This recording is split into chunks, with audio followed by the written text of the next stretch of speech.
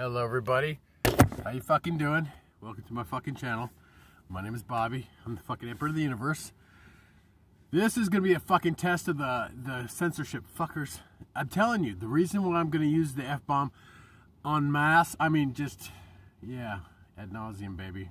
Fucking shit. Because of the censorship. It demands the fucking shit, right? It demands that I use the F word as much as possible in this video, for fuck's sake. So fucking here's how we're gonna start this, okay? I'm gonna talk about fucking everything I can fucking think about, because the fuckers in charge are not giving me any fucking due, because they're all fucking shit up with their fucking censorship and their fucking globalism, fucking one world fucking bullshit. I won't use that word a lot, but this is the F-bomb video. Fucking shit. Fucking fuck. Fuck you, fuck me, fuck everybody. It demands the fuckery.